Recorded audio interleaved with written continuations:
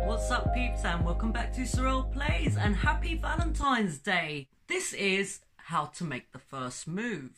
I'm no expert at these things, but I do know that some moves work and some don't. If you are a woman trying to make a first move on someone you like, go for it. These strategies will work. Like any other games we play, the dating scene is also a game. I'm not saying play games with the person you like. Don't do that. And I've got my notes. They're a bit jumbled up, but it might keep me on the straight and narrow where rabbiting on is concerned. If you're going to ask somebody out or you're going to give your number to somebody, don't overthink it.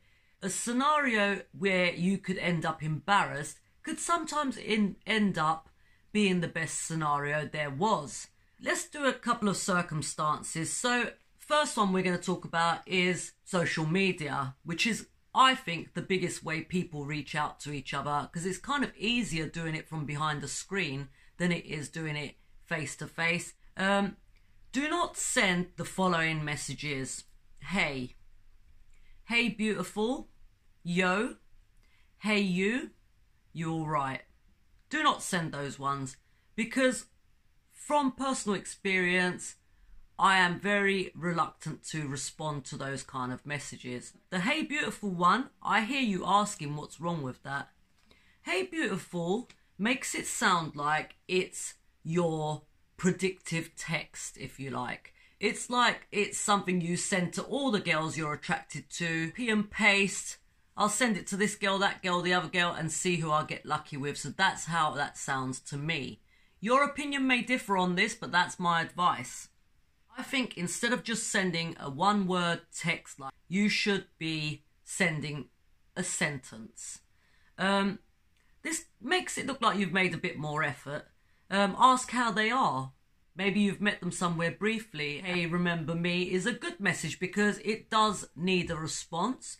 And remember as well, if people don't respond, it just simply means that they're not into you. I mean, you might say hey and that person might get back to you if they like you, but that's minimal effort, and what we need to be showing is that we're putting some effort into customizing a message rather than just sending a message that you send to anybody. The other thing I would thoroughly advise is using their name in a message. So, hey Sorrel, how's your day going? Or, hey Sorrel, I'd love to buy you a drink sometime. One of the things to remember when you're messaging women especially is that you don't want to make them feel like a piece of meat. Women do get made to feel like that a lot. So with these hey beautiful type of messages, actually saying the person's name really helps. Hey, I just wanted to say you're beautiful, so elaborate on that hey beautiful message. Complimenting people always works, but not if it sounds predictive, not if it sounds like a quick, uncustomized message. Don't be afraid of rejection. If you get rejected, it's not necessarily that you've done something wrong. It just might mean that the person's with someone, they're not into you, they're not interested, they're not looking for a relationship. It could be anything. So if you are out and about and you see someone you like, I mean, what do people normally do? Think about the films. You ask if they'd like a drink. Can I buy you a drink? That's a really good way of starting conversation with somebody. You may be overthinking how you're actually going to go to the part of the bar where she's at, and without looking like it's premeditated. But if you like somebody, the video, how to tell if she likes you, the first sign is looking at each other. Locking eyes for a couple of seconds. We're talking about making eye contact with somebody. That is the first initiation. It's opening the door to actually being able to make your move and get closer to them. The other way in which you can look approachable is by approaching somebody to help them. So again, in the films you see where the girl drops her books and a guy comes over to help her out, pick up the books, and while they're doing that they have a conversation. So opening doors, you know, opening the door for somebody, whether you're male or female, it's not only the gentlemanly thing to do. And people talk about equality a lot nowadays, but women still love all that. Women love when men pull out the chair so they can sit down. You know, where they might hold her coat to help her out, and maybe even hold her bag doing something. Of course, you have to know the person because they might think you're trying to take their bag and leave. Helping somebody is the greatest way to communicate with them, get closer to them, is going to make a good impression on you. So this doesn't mean plan everything. It doesn't mean only helping people you fancy, of course. Demonstrating that you are a helpful person and you are a thoughtful person is the biggest way to get somebody's attention. And if they didn't think they fancied you in the first place, it will grow the attraction as soon as they see that you're a helpful person. And this is why people always say that it's not all about looks. Men and women like funny people. I'm not saying be a clown. I'm not saying go overboard with it. Make a joke. I mean, it could be a joke about yourself to show that you're not taking yourself too seriously. I mean, a spontaneous joke is always good. Don't go with any cheesy pickup lines. They are terrible. Just remember, if you're relaxed and you're yourself, you will find the right way of approaching a person that you like. Flirting is very useful for showing someone you like them and trying to take things that little bit further, but don't flirt if they're not comfortable with you, because that is probably the worst thing you could do. Flirting needs an invitation. So when you see the right signs that this person likes you, maybe they're a little bit flirty, go in for flirting. Back in the day, women used to make the first move. A very long time ago, before any of us were here, they used to drop their handkerchief next to a guy that they liked, and he'd pick it up and say, "Excuse me, madam, you've dropped your handkerchief," and she would style it out as if it was dropped unintentionally, and they'd get talking, and that's how people got together a lot of the time. So if you are the woman trying to make moves, do it. Men appreciate that. 94% of men said they actually preferred it when women made the first move. Men are a lot more afraid of rejection than women, in my opinion.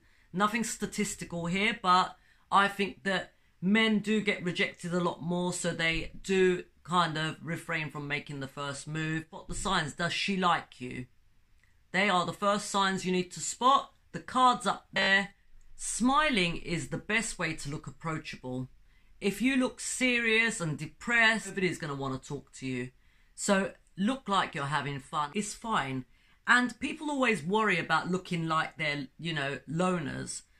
Don't worry about that. If you are out to find somebody, the perfect way to do it is being alone. And if your friends are not with you to help you out, friends are very useful when you like somebody. They can help you out. But sometimes, if you're in a big group with your friends, it can intimidate people from approaching you. So, okay, I'm going to give you an example of a way a guy started talking to me in a club a long time ago, but I never forget it. He wrote his number on the tiniest little bit of paper with his name above it, and I was on the dance floor with my friends, and he came over and he looked at me and smiled, and he just gave it to me, put it in my hand.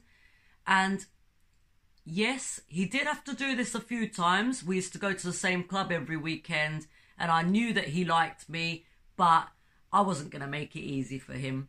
If you don't want to give your number out, just in case they turn out to be some psycho, just write your account name of any of your social media and say, "I'd love to hear from you." Give yourself 20 minutes, 15, 20 minutes, and observe what the person is doing. Are they on their phone? Are they waiting for somebody? Is someone going to rock up any minute? Girls are a little bit defensive when they go out clubbing because a lot of men get drunk and try and come on to them and do things in a really ugly way. Be cool. Don't force it. Don't be fake. I mean, eventually, if you get talking to this person, they're going to get to know who you are anyway. So you can't be somebody you're not. Stop thinking about it and dance with them. Confident people always win. If you wonder how players get so many girls, so many guys, these people have tried and been rejected. They're not getting all the girls they've ever wanted. They're not getting all the guys they've ever wanted. Everybody faces rejection at some point. Don't let that get you down. Practice makes perfect. And when you get more confident in your moves, eventually you'll find it so easy you'll actually start to enjoy doing it. And I think that's what happens to players. They enjoy it so much they can't stop.